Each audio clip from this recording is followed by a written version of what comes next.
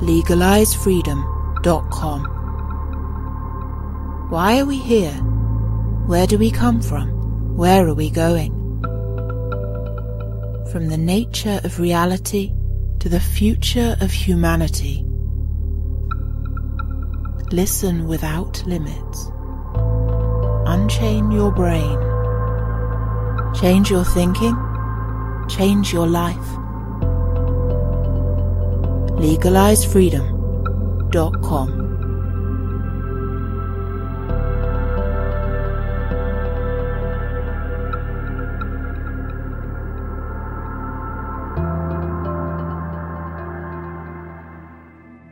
Greetings and welcome once again to legalizefreedom.com. I'm your host Greg Moffat, and my guest today is Dmitry Orlov, who joins us to discuss the danger and opportunity of the 2020 coronavirus crisis.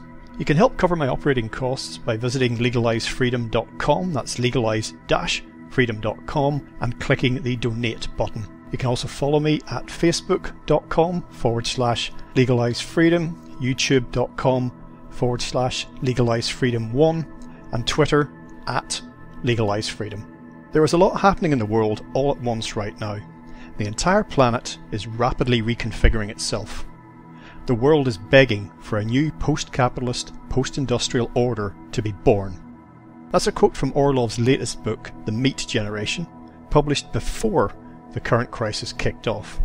The large-scale, hierarchically organised and centrally controlled systems in energy, industry, transport, health, banking, politics and more, upon which our modern societies depend, have once again proven dangerously unstable and inadequate when faced with serious challenges.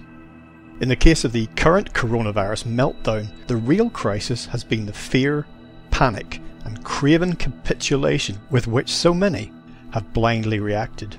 Theories and speculation abound as to where all of this is taking us and just what a post-coronavirus future may hold.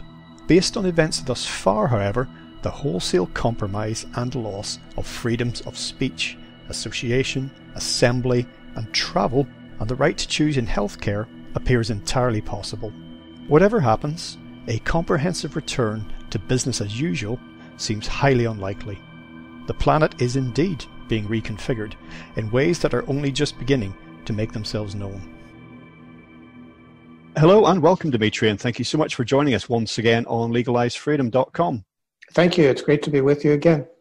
Now, Dmitry, it's been a few years since we spoke. In fact, when we did last time, it was when your book, Shrinking the Technosphere, had just come out, and how things have moved on in the intervening period, shall we say. Before we jump into our discussion today, for listeners who don't know, just tell people a little bit about your background and your work.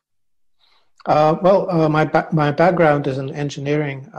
I worked in high energy physics for a long time, and then I moved on to the internet and had a long and prosperous career in all sorts of internet-related industry.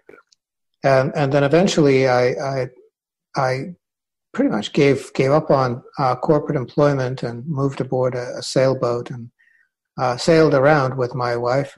And we had a son and who is now 7. When it was time for our son to go to school, we chose St. Petersburg, Russia as the place to do that. So now we're living in Russia. And in the meantime, I transitioned to being a writer. And I publish books, and I run a blog where I publish at least one article a week. And that's been going pretty well. So I think I'll stick with that for the time being. Splendid. Well, a lot of things, concerns, topics that you've been writing about now for many years are coming into particularly sharp focus at the moment.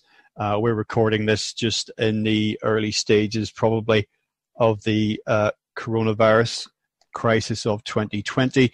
Just to quote from one of the sections in your latest book, which is called The Meat Generation, there is a lot happening in the world all at once right now.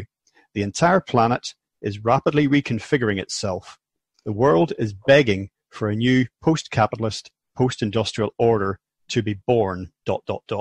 That's a quote from you, written some time before things began to unravel at the moment. So it's like, yeah, there's a lot happening right now in the world all at once. on steroids, basically. So what's your take? What sort of questions have you been fielding about what's going on at the moment? Well, I've been watching the goings on, the development around the coronavirus crisis, and it seems like it's not that dire in terms of health. It's not that dire in terms of economic consequences, but it is incredibly dire in terms of political consequences because it is a stress test. And there have been a lot of structures, mostly political structures, but also financial, because the two are so connected, that have been incredibly weak for a long time.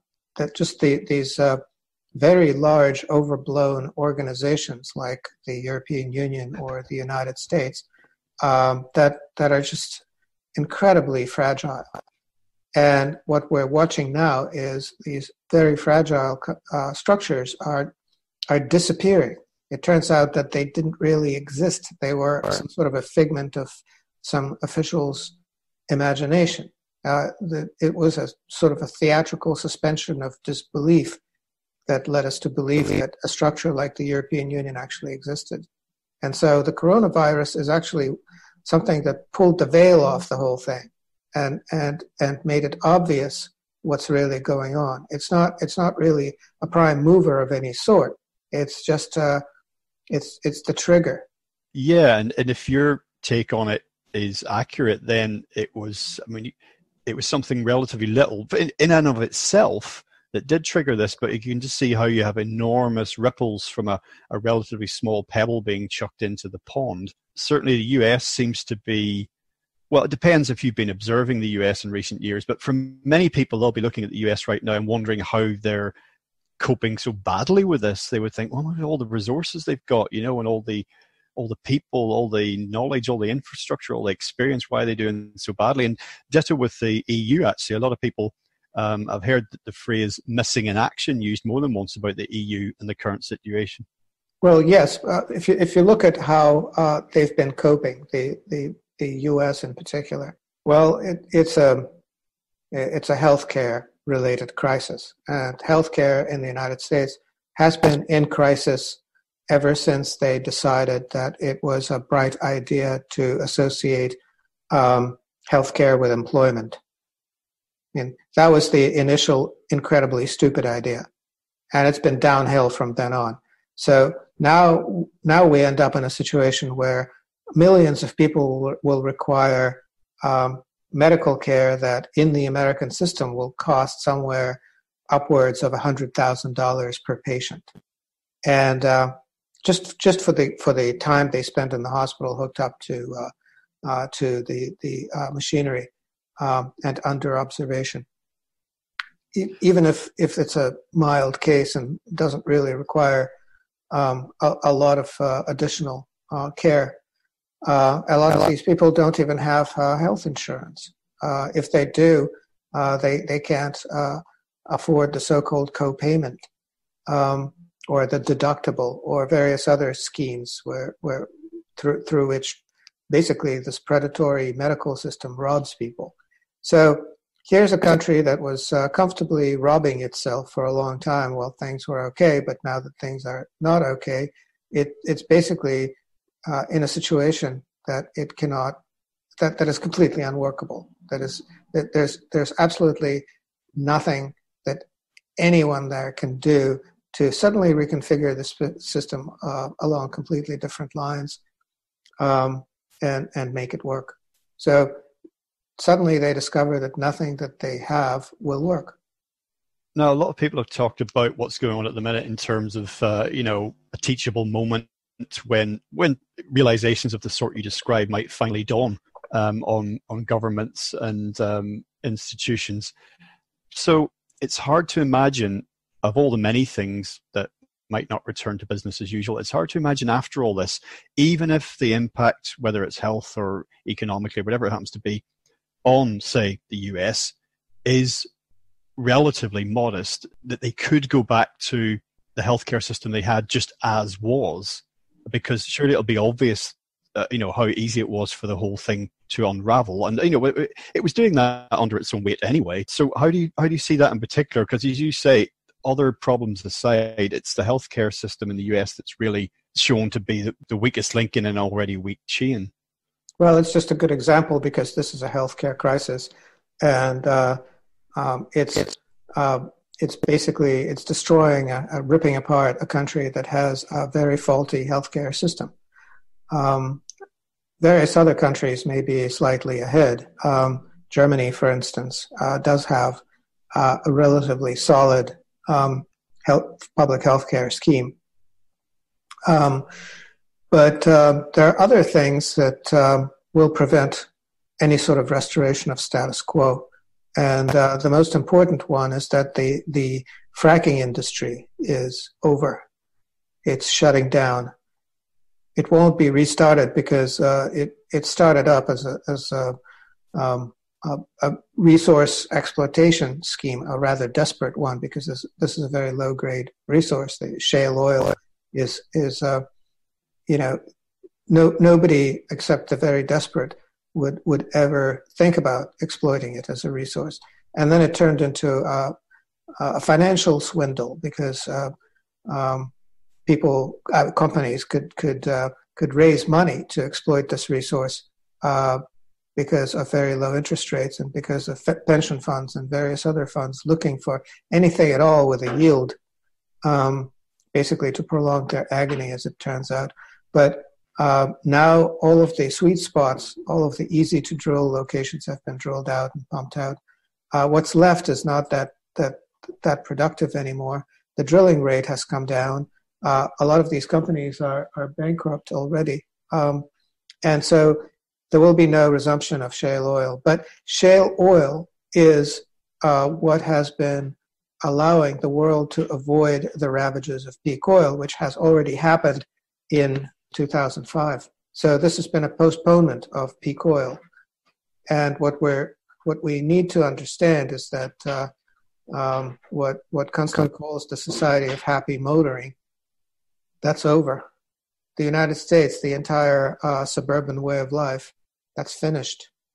Okay, the entire industrial scheme that supports it, where the Chinese make products and then Americans pay for them by printing pieces of paper for the Chinese to buy, that's over. All of these things are finished. They're not coming back.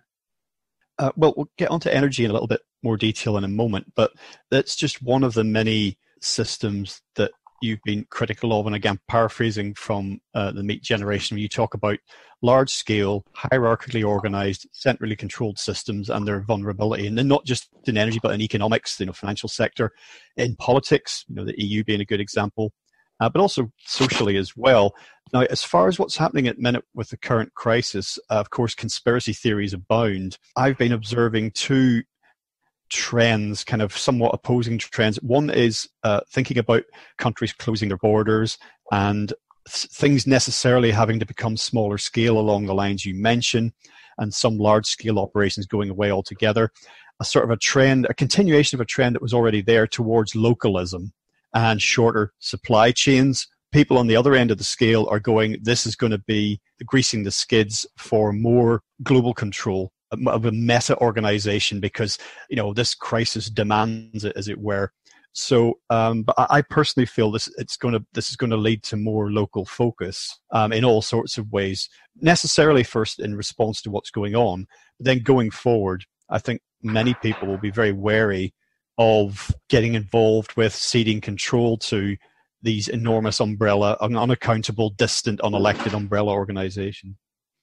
Well, different things are happening in different parts of the world.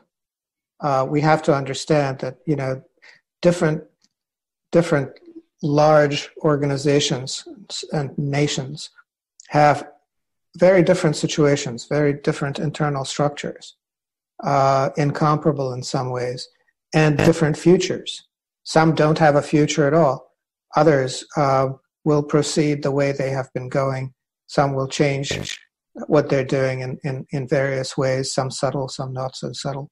So, for instance, take China. China is slowly shifting from exporting to the United States to exporting to the rest of the world. So China has been rather successfully making its dependence on the United States, on trade with the United States, sort of not as important, if you will. Right now, about 10% of China's trade is with the U.S., and it has been supporting a structural trade deficit. So basically, it's been exporting things that are actually valuable in exchange for pieces of paper that aren't valuable at all and are increasingly worthless. They're going to stop doing that. They've been taking Americans' money and investing it elsewhere in the world. They've been doing that for a long time.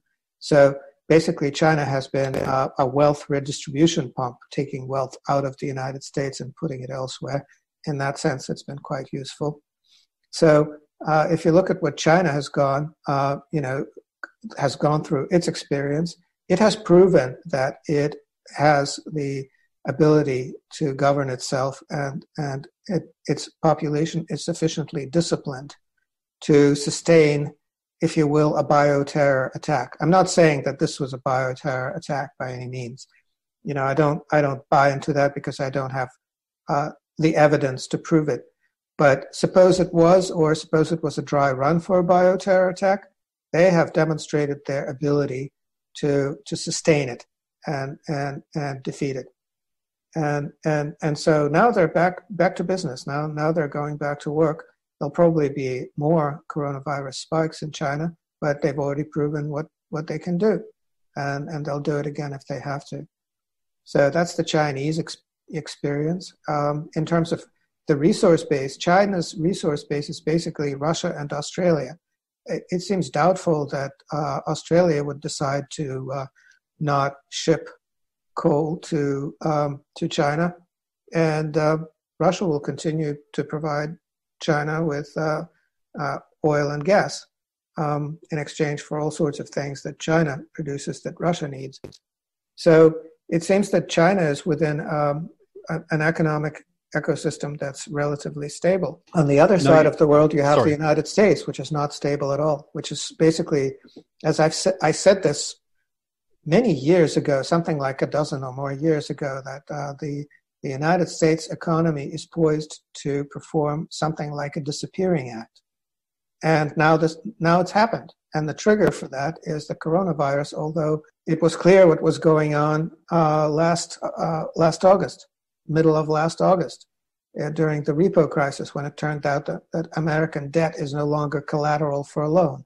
As has been mentioned, the current crisis has exacerbated some trends that were already underway, some of which were flagged up or telegraphed by the election of Donald Trump, and also from where I'm sitting here in the UK by Brexit.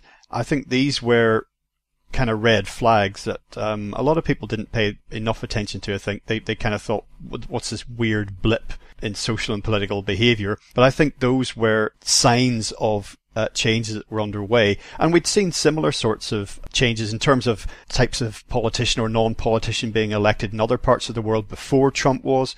We'd seen more secessionary movements before Brexit happened, but they were obviously headline grabbers because of the countries that were involved. So I think they were telling us something very meaningful before what's happening now got underway. Well, yes. Basically, the election of Donald Trump was a complete fiasco for the ruling elite in the United States. Here was this basically a very wealthy semi-outsider, basically barging in and insulting everyone and getting elected by virtue of insulting everyone. The Republicans rolled out this entire panel of ridiculous figures, and Trump insulted each one of them to their face, and they disappeared from view because everybody just laughed, because it was so apparent that these are just like worthless nincompoops, that there's nobody in the elite capable of anything at all.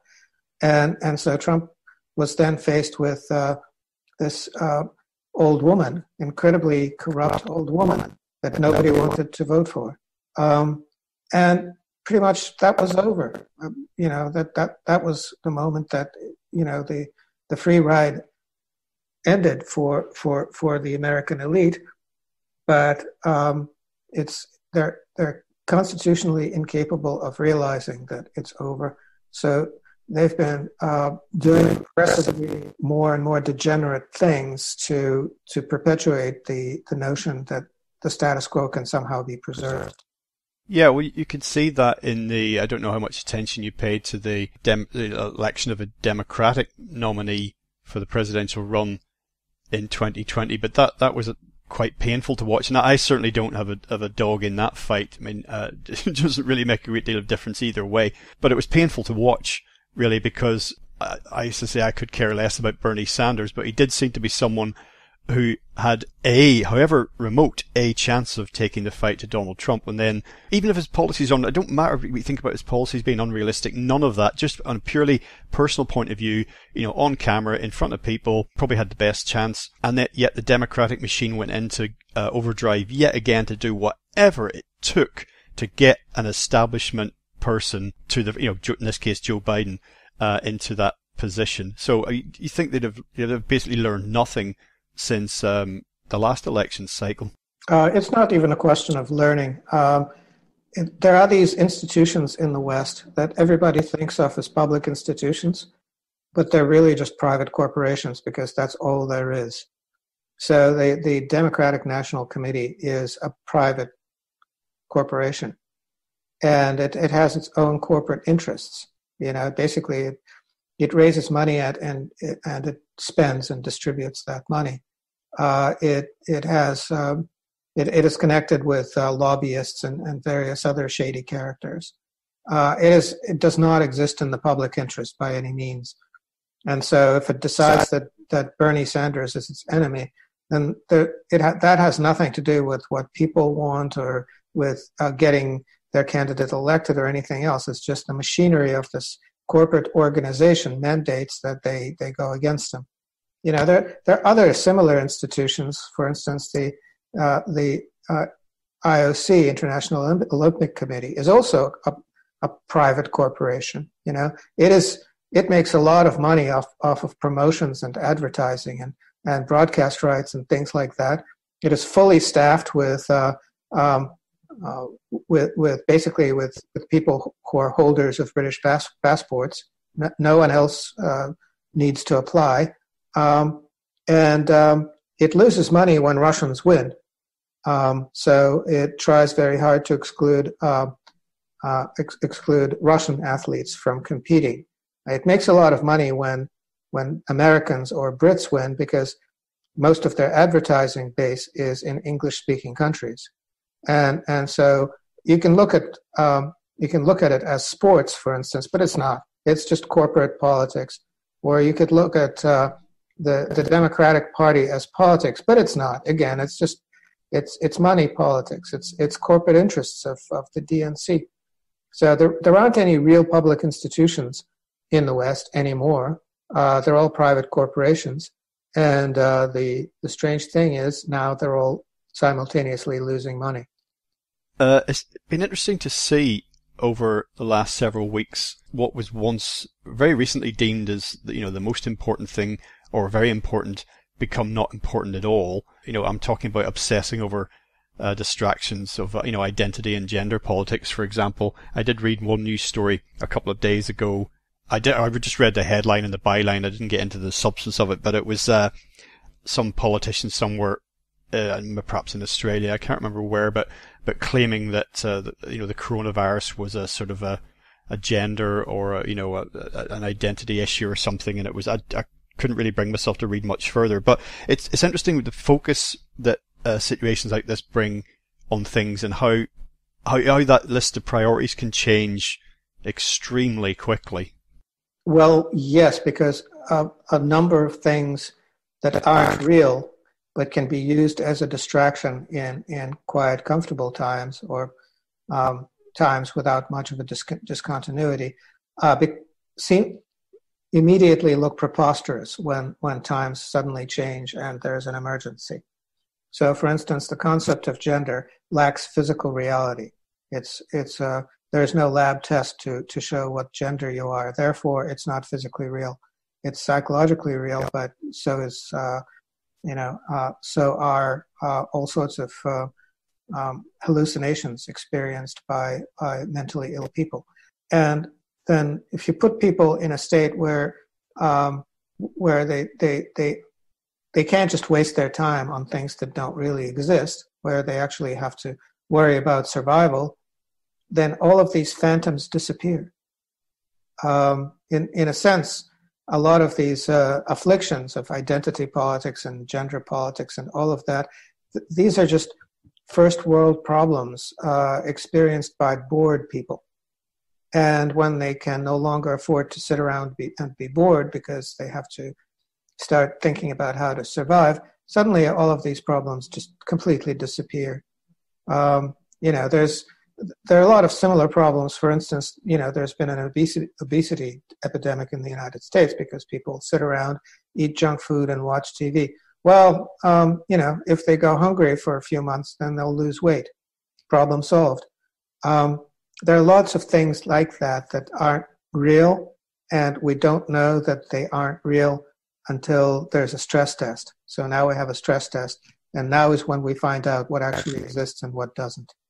Well, yeah, I mean, talking about the health system there reminds us, and as we have already, what a kind of a bubble that was, an unsustainable system in the US and in other countries as well, but particularly in the US. Education, particularly further education, is another one such financial bubble, and it'll be interesting to see, the universities having become just, meat grinders really for getting people in, getting the associated loan money in, and getting them out the other end to probably to flip burgers if they're lucky. So it'll be interesting to see what happens to the further and higher education system in the US and, to say, other parts of the world, in the wake of this, as the implications begin to make themselves felt.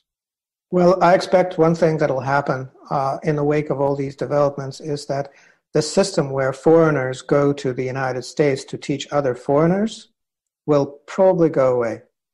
So the United States hasn't been producing enough mathematicians, physicists, other types of scientists, engineers for a long time now. A lot of the jobs that still exist in the US in these fields have been staffed by foreigners. A lot of them have been going back home. I don't think they'll ever go back to the United States. I don't think they'll ever send as many students to the United States to study. I think that a lot of this activity will shift back to their home countries. And so the United States will hollow out as far as education. Sure, there'll still be, fully staffed gender studies departments for a while yet.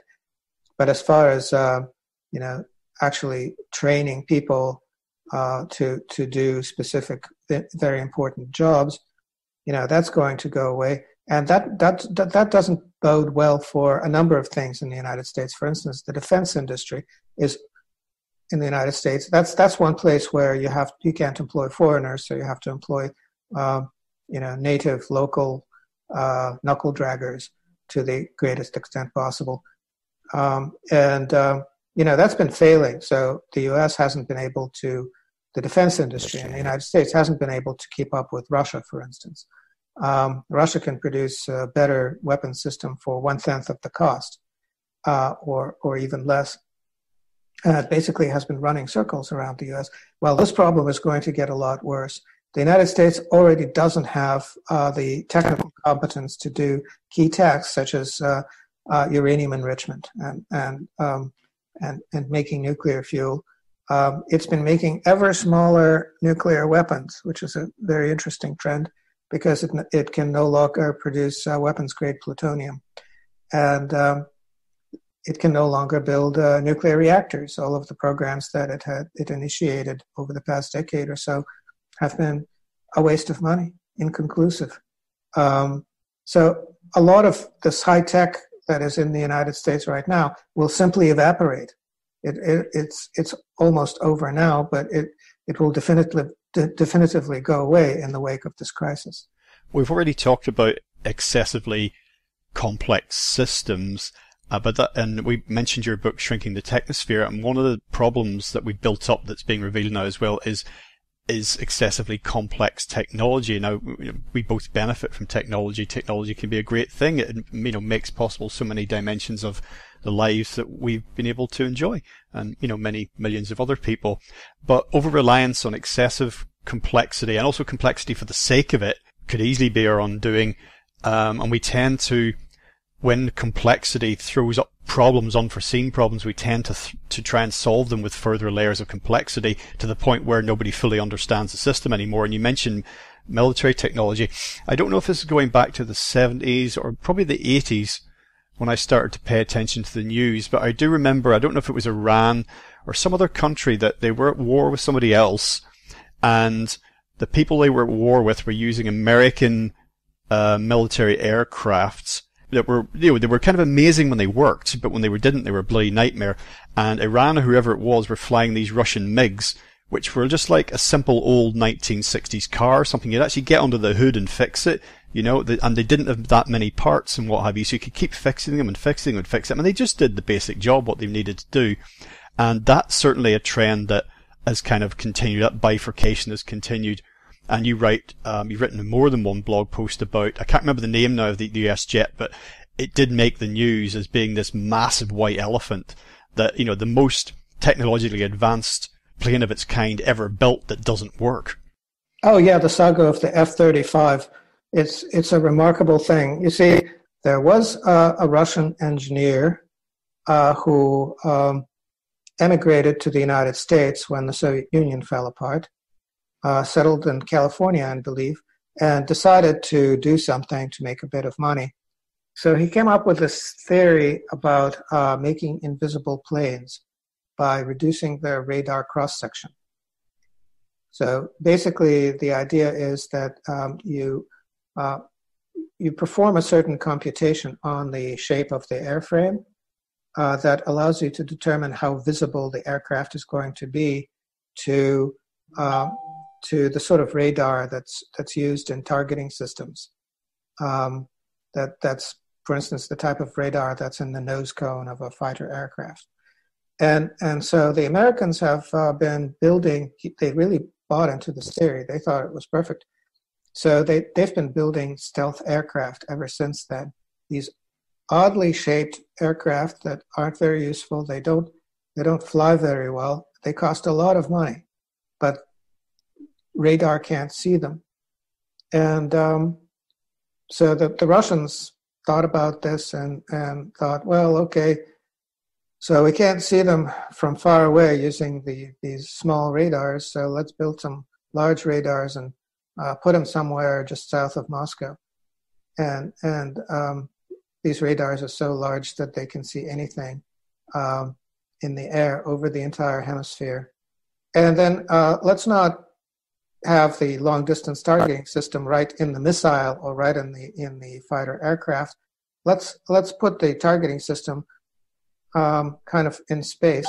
So there's a satellite link from the radar that's just south of Moscow to the missile itself that allows it to find its victim. So now it turns out that every single F-35 in the air anywhere over, let's say, most of Eurasia is visible from Moscow. And it's an aircraft that costs a lot of money and it doesn't fly very well. So that's your typical scenario. It goes back to this kind of like difference in attitude. Americans spent $1 million developing a ballpoint pen that will write in zero gravity. Russians use a pencil. That's kind of like, that's the mindset difference. Speaking of like engineers, and going back to the education system, I know that if you're, for example, in the US, but in lots of other countries also, in order to go take a university degree these days, chances are you've got to find some funding, and that's probably going to be in the form of a loan, and these can be very onerous indeed, especially if you've got no guarantee of getting a good job afterwards. But I never quite understood, financing aside, why you would have one or maybe even two generations now of some young people in some of these countries not seeing, engineering our various branches of science, these useful real world things. I mean, science can be very abstract and theoretical, but there's all sorts of these practical applications. Not seeing that as a particular career path, not seeing that there's an opening here. There's a dearth of skilled people going forward, just as there's a dearth of people with what I call heritage skills. People who know how to grow food and know how to repair shoes and know how to build things out of wood, and and have got metalworking or glassworking skills. Both ends of the scale there. There's all these opportunities, and yet a lot of people, young people, playing video games and saying, "Oh, there's no jobs." Well, the problems abound. There are lots of different problems that affect young people, but a lot of it has to do with respect. So, for instance, in China and Russia, first of all, the major authority figures were not lawyers. Lawyers do get some respect, but not that much. It's really the engineers and the scientists who get a lot of respect. If you look at who a society respects, who gets put on high pedestals, those are generally the people that young people will try to emulate. So in the U.S., basically the ultimate victors are, happy, shiny, fake people, various types of, artists. Some of those artists and television personalities become elected leaders, strangely enough. Of course, they can't lead. All they can do is act. But they're sort of the figureheads. And then behind them stand various shady financial types and slimy lawyers. And that's really the whole structure. So there are no role models. There are no positive role models for young people to copy. So instead, they escape reality altogether and go play video games. So this is unavoidable to some extent, given the structure of this society, which is just rotten. Tell me what you think of this idea. No matter what is behind the coronavirus crisis, the origin of this virus, which, of course, we have coronaviruses pretty much every year. It's just a type of virus. But it's new to a lot of people. They're hearing about it now for the first time. No matter what the origin of that is, if it's occurred naturally, it's just an outbreak, and we collectively have chosen to particularly focus on this one at this time, or whether you entertain the thing you mentioned earlier on, this idea that it was somehow engineered or it's a deliberate move, whatever, put all that to one side. What do you think of the idea that this may be exploited or is being exploited currently to try and to move towards some ends, some goals that have more or less been stated, but that we're making very poor progress towards? That is to say, carbon neutral by 2050 or 2040 or whatever, getting fossil-fueled vehicles off the road, cutting consumption. That would mean travelling less. You could see from an ecological, environmental, energy point of view how just shutting everything down, maybe not permanently going forward, but certainly seeing what that can achieve in terms of those metrics, it could be said, okay, well, this is what because this is what it might take. Because the way we were going prior to this, we were just missing all those targets. Like CO2 emissions are going up, SUV sales are going up. Now that can't all continue, but it was for the time being continuing. So what do you think of that scenario? Well, the virus itself is probably, from bats. Bats are an interesting species because, bunch of species, because they live in colonies of millions of individuals where, if one bat gets sick, all bats get sick and the entire colony dies. So different species, invest their energies in developing various features that allow them to survive, be it sharp claws and teeth or excellent sense of smell. Well, the bats invest a lot of their energy in developing a completely bulletproof immune system. So they're not affected by the rabies virus, for instance. They're not affected by all of these coronaviruses, this one in particular. It just passes through them. And bat guano is one of the most dangerous things you could ever come into contact with, because the number of pathogens that that bad guano contains is just, very, very high. It's possible to get just about any kind of disease from coming into contact with it. It's really something to fear. So that's probably where it came from.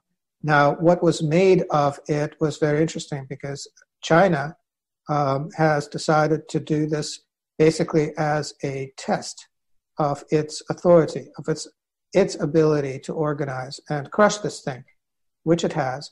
Russia has done the same thing. So the number of coronavirus cases in Russia is something like, I forget the exact number, but it's less than 500,000 total people affected. It's a tiny, tiny outbreak. It's centered in Moscow. Most of it comes from the fact that Russians have been coming back to Russia from all over the world. Over 1 million people came back to Russia over the past month or so. Something like 100,000 people a week have been flooding in. And a lot of them have been bringing the virus with them. They've been put into quarantine. Not all of them have been abiding by the rules of the quarantine. And so they've been infecting others. But basically, the entire country is now under lockdown. You can't go out unless it's to shop for food, pretty much. Schools are closed. Everything is closed because it takes about 40 days for the quarantine to work. So everything will be under shutdown for a month, and then Russia will crush this thing. It will absolutely crush it. That it's on the path to do that. But these are dry runs for basically reconfiguring the world, because this is just one minor, disaster, potential disaster, not a real disaster. Things could be a lot worse. But the world really needed to be reorganized. And one of the things that needed to go away is the United States, because it's been living on other people's dime, if you will. It's been subsisting thanks to the kindness of strangers, if you will, basically spending other people's money and running out of resources and perpetuating a completely corrupt, undemocratic governance scheme. And all of that needs to be knocked out. So basically, countries that can hold it together, like Russia and China, will hold it together. And then entities that can't hold it together, like the EU and the US, will simply go away. And we will be in a brave new world where we will know what's what. So would you anticipate a more level playing field, however you want to interpret that, when this all shakes out? Well, no. Basically, what we will go through is a process of regionalization. So we'll have clusters of relative prosperity and development. For instance, Russia and China and some of the countries allied with them will go on. They will continue along an industrial path for the time being, possibly for hundreds of years. And that depends on various things, but the potential is there.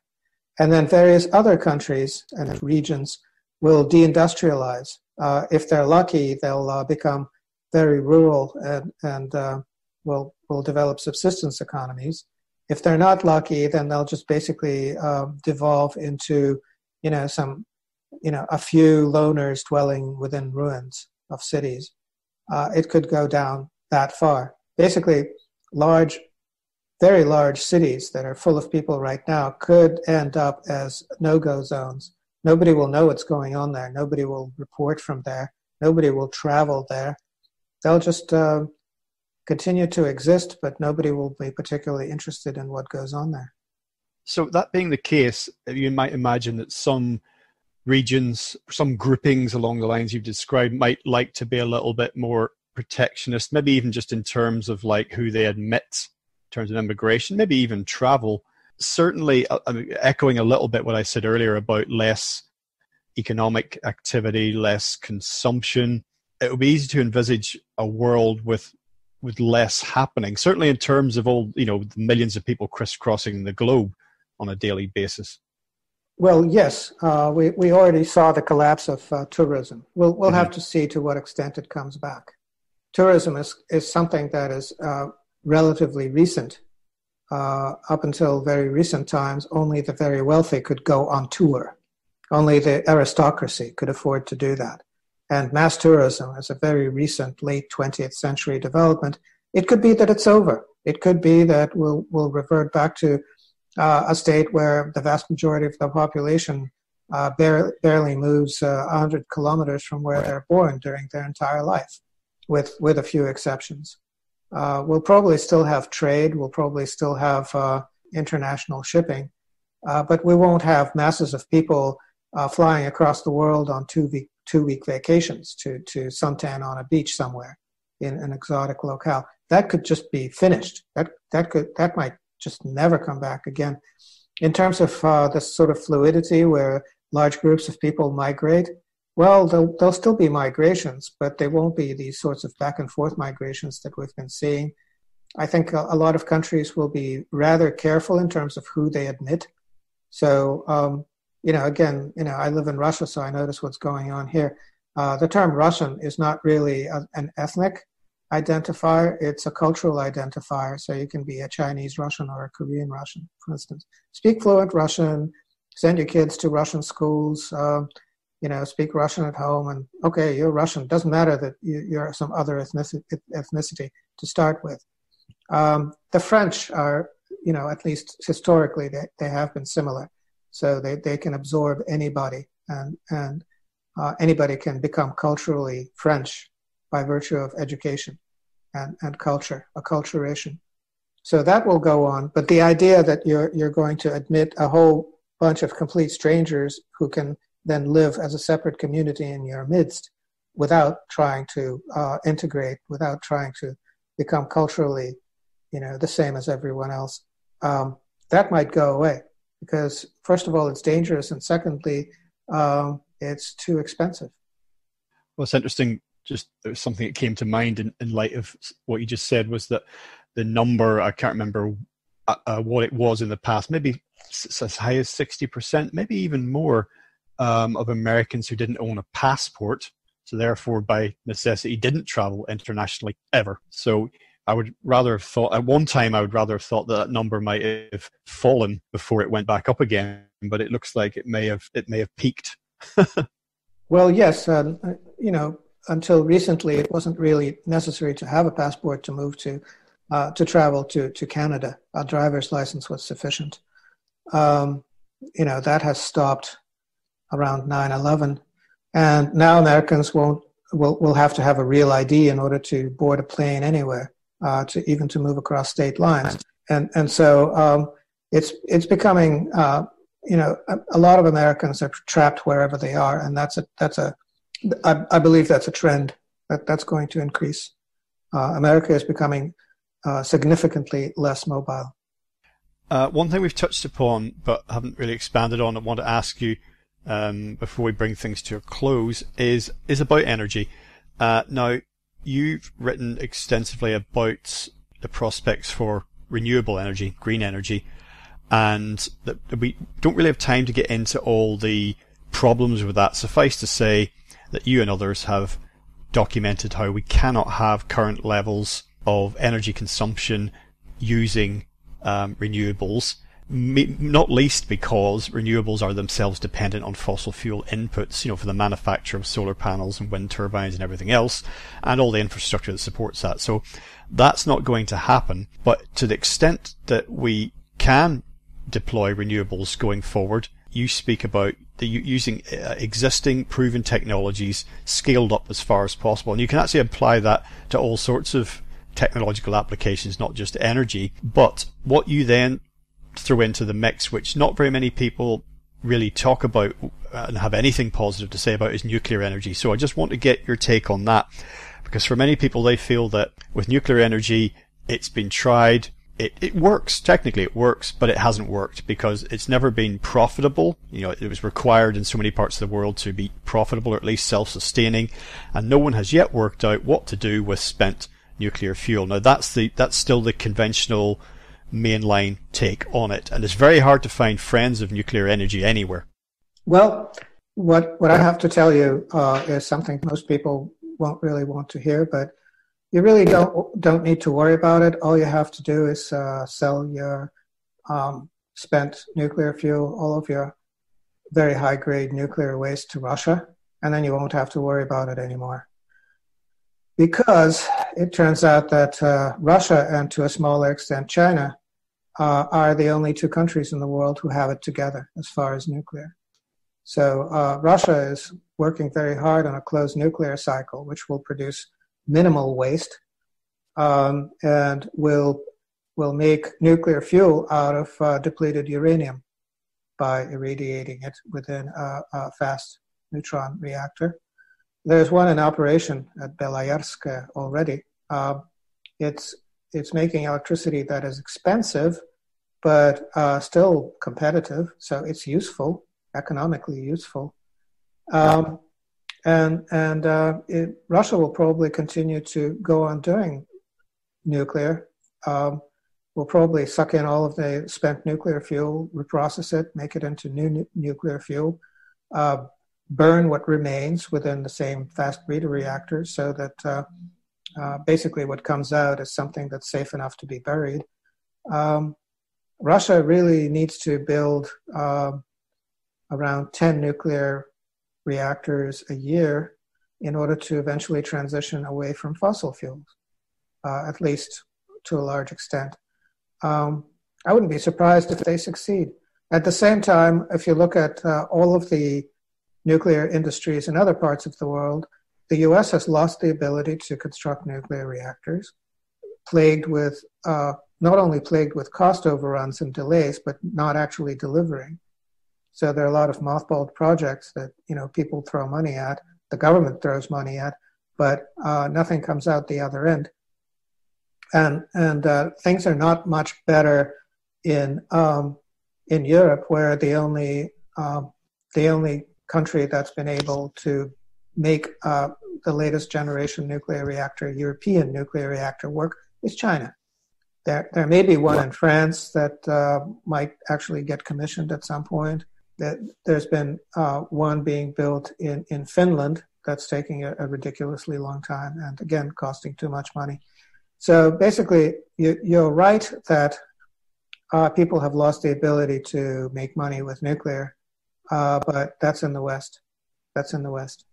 And also, it's worth considering, and it should give people pause for thought, that given what we just said about the prospects for renewables, and I'm not saying that the party just has to roll on, the techno-industrial party just has to roll on like there's no tomorrow and nothing should change, but if we want to keep the lights on going forward across great swathes of the world that currently benefit from electricity, that as things stand, with the fossil fuel depletion situation as well, that nuclear is kind of the only game in town for the time being, possibly forever.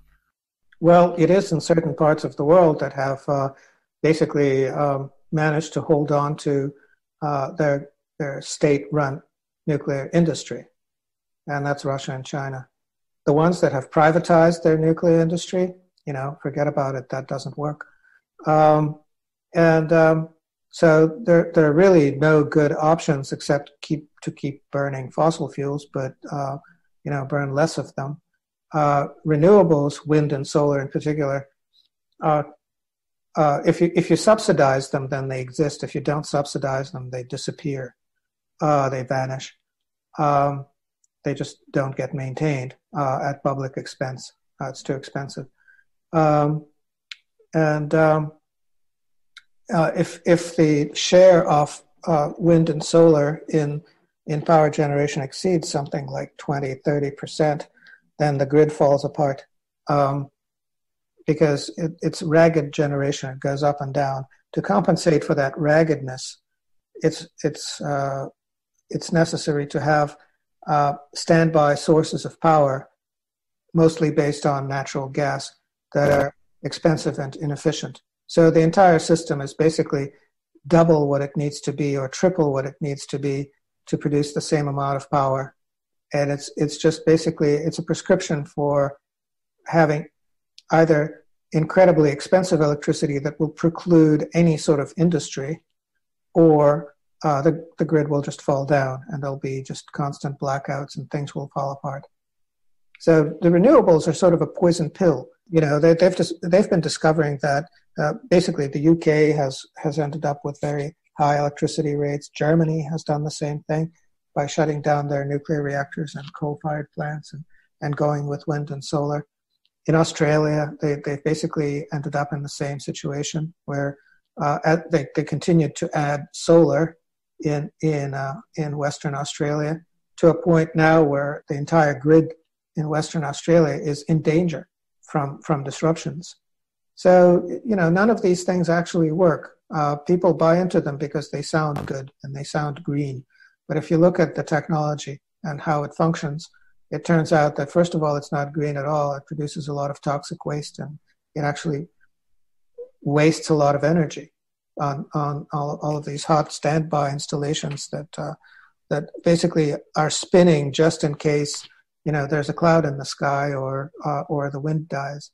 And you also do a comparison, a simple, straightforward comparison with the damage, the negative cost of having used fossil fuels for all the time that we have, well documented issues, comparing that with generally, environmental or other problems caused by using nuclear energy. Now, of course, melting down reactors, that's a clear problem, an extreme example. That has happened.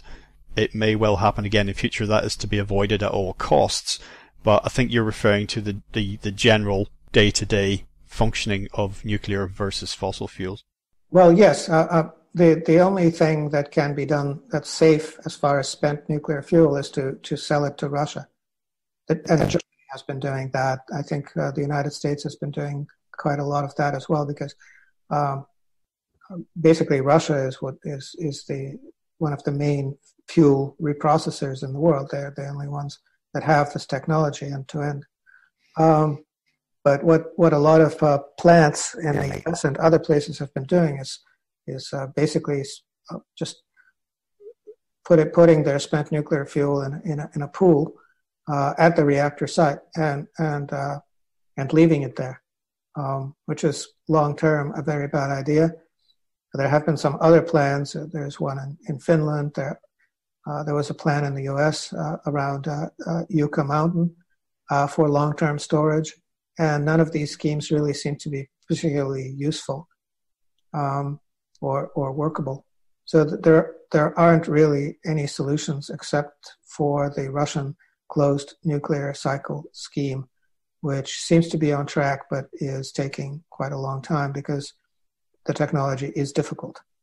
A couple of closing thoughts, Dmitry. You've written extensively in the past, including your book 5 Stages of Collapse, about how some of the crises we faced in the past, and like the one that we're currently going through, they do present the opportunity for broad cultural change, ideally while avoiding the worst extremes that can happen at these times. So just in a nutshell, and you've already described some of this, but who would you, if you were sort of like imagine you're on an evening news show and it's a panel and they're just going round, so who would you expect to be coronavirus winners and losers in general?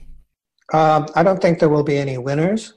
I think that it will surprise us in terms of how it will reconfigure the world. I'm not a betting man. I don't make bets, especially not on the results of disasters such as this. But I do expect that the healthcare system in the United States will get knocked down. I do expect that there will be major political fallout from the fact that the European Union has proven itself to be completely useless in a crisis. I will believe that NATO doesn't really have any legs, because again, it's just basically a camp full of nincompoops, if you will, just useless burners of money. that are experiencing endless phantom pains over the loss of the Soviet Union and the Warsaw Pact. It's been 30 years. They should try to get over it. So all of these things are definitely in the works. Okay, and lastly, you've also written a lot about how individuals can survive and maybe even thrive in the midst of turmoil by going their own way against the herd, against the grain. So just leave people with a couple of thoughts. What if you were saying to someone, given what's happening now, going forward, maybe look at these areas of your life, think about this, consider this, have you thought about this? Well, I think a lot of people are locked in kind of a loop where they're forced to make money because they have habits that require them to have money. So there's a huge amount of freedom to be gained by lessening one's appetites, by reducing consumption. And now that everyone's under lockdown, it's a really good time to look at what you've been wasting money on and realize that maybe you could just be just as happy by consuming a lot less and working a lot less and having a lot less money in the future and not go back to the same grind once things pick up again. Dmitry, we've mentioned a couple of your books, but all your writings are generally available at people's favourite bookseller. Before we sign off, tell listeners about where they can find you online and anything else you'd like to put out there. Yes, my main blog is cluborlov at .blogspot.com, and I publish some articles that are publicly available and some articles that are behind a paywall. I have a lot of subscribers, and they find it, very useful to be subscribers. And I find it very useful that I have some subscribers because I actually, get a little bit of money for doing what I do, which is helpful. So please join us. Splendid. Well, once again, Dmitry, thank you so much for joining us today on legalizefreedom.com. All right. Well, thank you very much, Greg.